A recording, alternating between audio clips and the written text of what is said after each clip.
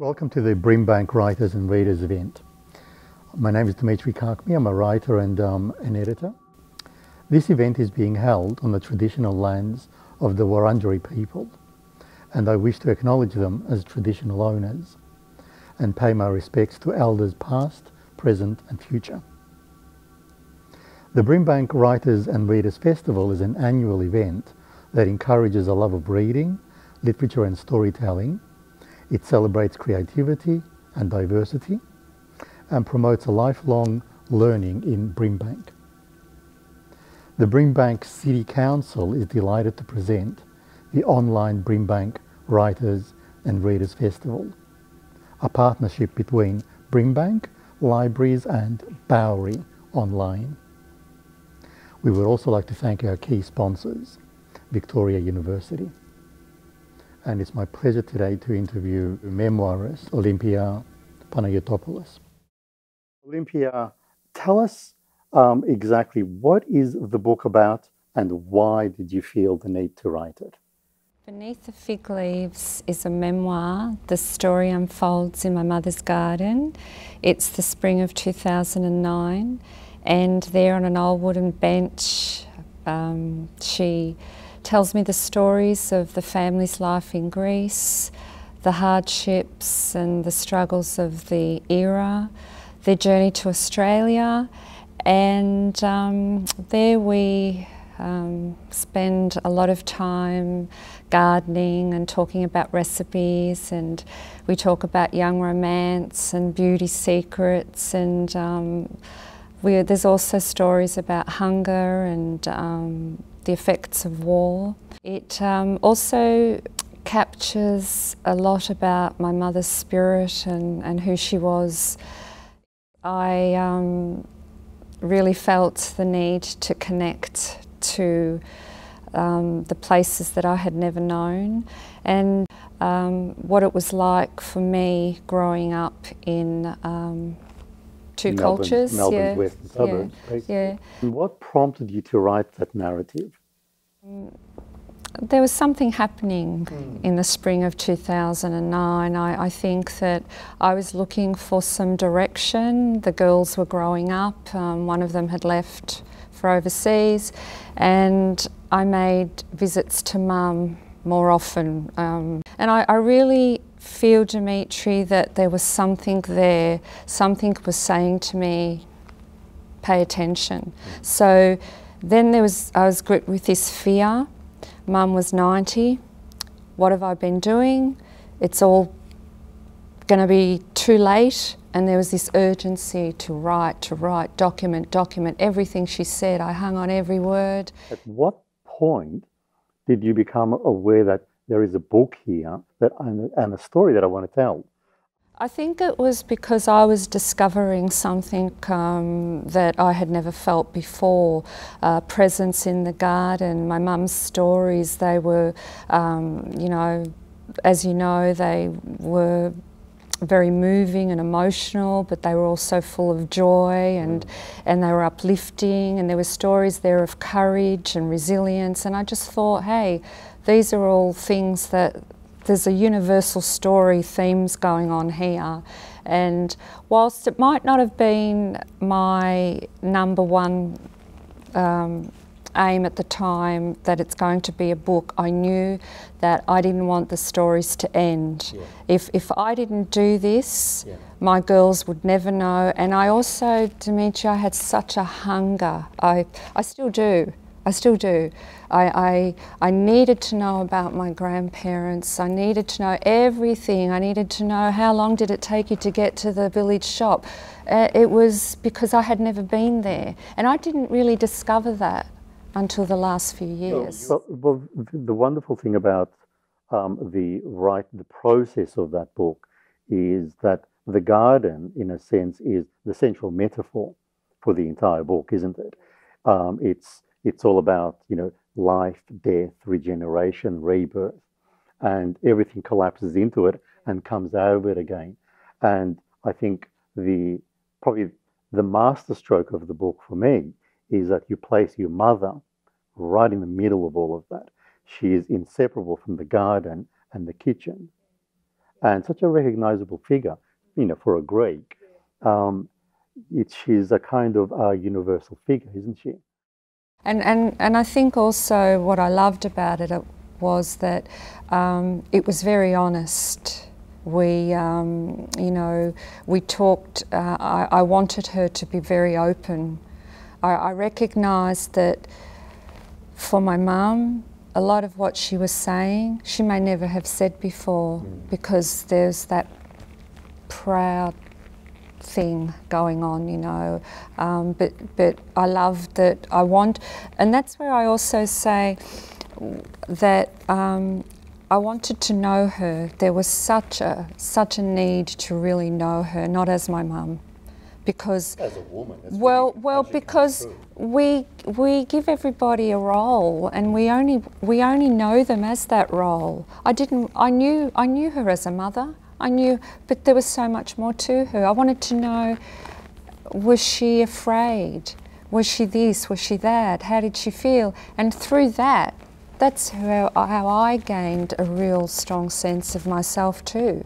And I think that, even though I may not have actually been aware of it at the time, I think there was a lot of that going on, that knowing about her and the realness of how she felt, what she went through, not glossing over things, allowed me to kind of recognise that truth in me too. And that's really what you begin to realise, possibly around about halfway point in the book. Mother has lived alone since 1993, the year Father died. We are glad for each other's company. Melbourne has had more rain this year, and the garden is at its loveliest. The tree branches are heavy with fruit, and the flower heads are bright and alert with well-being. The scent of the garden rises up to meet me, inviting me to stop and admire nature's finest. Pick me, the herbs and flowers seem to be saying. The garden is peaceful, I tell Mother, as we sit in our usual spot under the shade of the fig leaves. Everything that has life has a home in my mother's garden. Nothing is wasted, and everything is nurtured and loved, except the bugs and birds, of course. You realise that, yes, this is a story of the mother and her garden and her life, but it's also your story as well. It's a coming to a kind of realisation of who you are as an Australian, really. Because one of the extraordinary things about the book for me is, as I said before, you were born here, and yet you have such a strong connection to Greece and the Greek culture. Nevertheless, what I liked about it is distinctly an Australian woman's story. So tell us a little bit about that, because you said earlier that you were stuck between two cultures. Do you feel that, or how would you identify me? When I was a lot younger, what? That I was stuck between, Right. That I was dancing between two worlds, really, and I had an epiphany many years ago that as a child, that the only child that hadn't been born in Greece, because there were 5 of us, I was trying to fill in the gaps. I was trying to relive a life that I hadn't been a part of. And the epiphany was, which was so remarkable for me, was I thought that I was just different at school, that I was just different to the Aussie kids at school, and I was Greek at home. But I also realised that I felt different to my siblings, and that was big, because because I hadn't been born there. But you also felt very different when you go to Greece as well. Yes, yes. You think you're going home, but you arrive there and you realise you're actually a foreigner in Greece as well. I think those two, Dmetri, I think those two cultures obviously are always going to be a part of me. I think it's me, and the garden that helped me to make peace with, yes, the story, the book is very much about my parents and the journey, but it's also about the things that I discovered, and I think, and that time in 2009 was very instrumental in me coming to terms with a lot of things that I hadn't, maybe I thought I had, but I hadn't really settled within myself. And I realised that, you know, I was really fortunate because I had the blessings of these two cultures, and so I needed to kind of, the things shifted a little bit for me and helped me a different perspective, and I think I got that in the garden. I got to see things differently. Typical question for memoirists: did writing the book facilitate that process? Did you come to terms with a lot of those things by writing the book? Absolutely. And the editing process and so on, which I imagine would have been quite long. Oh well, and arduous. The editing took half the time. The first 4 years or so was getting everything down, trying to, you know, I was creating a book. I was writing notes, but that wasn't the book.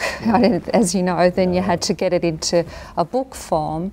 There was a lot of stages to this book. It was totally different to the novels that I had written, and it involved, as I said, a lot of, it started with taking notes, documenting, or the whole book, other than my childhood, is actually a translation, so it was told to me in Greek. So Mum's talking, I'm taking notes. There was a lot of photography, there was learning about plants and herbs, there was the recipes, so it was very involved, lots of different stages, and then there was the documenting. I didn't take the computer into the garden, so, you know, gathering ingredients, produce, that was all part of the book.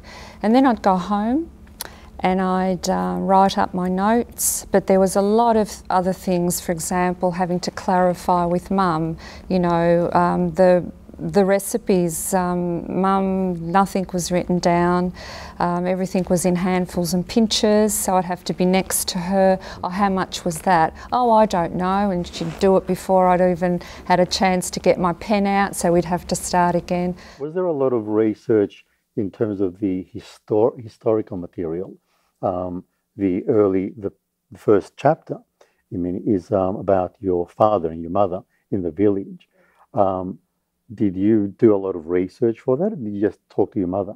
No, there was a lot of research. Of course, I wasn't in Greece. No, you didn't go there till 1981, yeah. I have a cousin that I'm really connected to, my cousin George, he's in the book. But I did research some of the towns that are mentioned in the book, the villages. There was research on the ship, the Tasmania, through National Archives. That was the ship that my parents came out to in '55. And then there was the, 5 years ago we went back to Bonegilla. We took Mum to the migrant camp, and that was really important. I did a lot of research there. I kept looking at photos and whatever I could get my hands on. And going back was really good because it enabled me to, as I was editing, and get a more authentic and clearer understanding of what it was actually like. Because as I'm writing the book through Mum's stories, there weren't many opportunities for me to experience. So doing that was really, you know. Tell me, one of the things I wrote, as you know, I wrote a memoir called Motherland, and one of the things that I had to do, and I'm sure many memoirists have to do the same thing, is get permission from people that they're putting into their books and stories. Did you have to go through that process, or was yours more enclosed? I mean, your mother seems to be okay. But Mum knew we were doing the books, so. And she was okay with that? Oh no, she loved it. She loved it. Her greatest thing was that they would see it in the village and in Peloponneso. and I don't kind of really say it in the book, was that you may remember when I arrive at her door and she's hanging white petticoats all over the yard for the birds. And she says to me, she sees me photographing the petticoats and she says, "You won't tell anyone about the petticoats." And I said, "No, Mum." She says, "Why are you photographing them?" I says, "Oh, just for myself, Mum." She goes, "You promise you won't tell anybody?" Well, of course, it was hard. I didn't put them in the book, but it was the only thing she ever kind of didn't want me to share. Her underwear all over the backyard. One of the wonderful things about the book for me was to observe the structure that you used to tell this very complicated story, and that takes place over a great period of time. So you have the expositionary sections which focus on your mum and dad in Greece, young people falling in love, getting married, coming out to Australia, making a life for themselves. And that is interspersed with what you call the garden journals, broken into seasons. And then at the very end, you have a section which is, for me, my favorite, all the recipes that your mum cooked. So how did you settle on that structure, or did it sort of suggest itself quite naturally? No, definitely not naturally, not for me in the beginning anyway. The book was actually a series of 52 chapters. And then I was working with an editor, and we did recognise that the journals are the heart and soul of the book. So I wanted to bring the reader into the garden with me. So the stories, you know, Mum and I'd be in the garden, and then something would trigger a memory, and we'd go back, we'd dip back, and then we'd come back into the present. And so every journal entry was like that. And as you said, the journals were interspersed with interludes, so to speak. And I just felt that it worked beautifully because going back and coming back into the present and going back into the past, I think enabled you to connect, have a greater connection to the story, to be more present. And I think, well, some of the greatest compliments I get are that I felt, I know your mum, I was there drinking tea, the cake tasted beautiful, and all that richness and that, to me, I think, well, the book succeeded in that structure because, and then the recipes were going to be at the end of every season, but we didn't want, I didn't want anything to interrupt the journals. Yeah. You needed to be present, you didn't need to come out. And so I was very careful in, they seem very simply done, but there was a lot of finessing. And even when I write that in my epilogue, how the time came when I just knew that I was done. It was just the most extraordinary feeling. There was no more angst, there was no more fear, there was no more, am I going to get it all done, I need to do this, I need to da-da-da-da-da. It was just done. There was just this, almost like how it began. Almost how it began. Not the urgency of doing it, but just this this feeling of knowing. Then there was the feeling of this journey. Yeah, it's time for the next one, yeah. and it leaves off around 2012-13, and now I'm taking on a new path. As we wrap up, can you just tell us which 5 books will you take if you were stranded on a desert island? Of course I'd take my book, Beneath the Fig Leaves for sure. The Alchemist by Paulo Coelho. Loved that book. My Brilliant Friend by Elena Ferranti. It's the first book in the series of 4, the Neapolitan novels.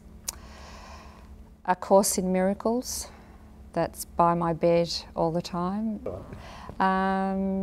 Rebecca by Daphne du Maurier. Oh, marvellous book. This one I do know. And Jane Eyre Oh, another. Charlotte Bronte. So is that's 5? That's yeah? 5. Yeah. So that's what I Well take. chosen. Yeah, The last thank 3 you. especially. Olympia, thank you very much for joining us today to talk about Beneath the Fig Leaves. It's a pleasure. I hope it does extremely well Thank for you you. so much. And may there be many more to come as well. Thank you so much. It's such a pleasure talking with you.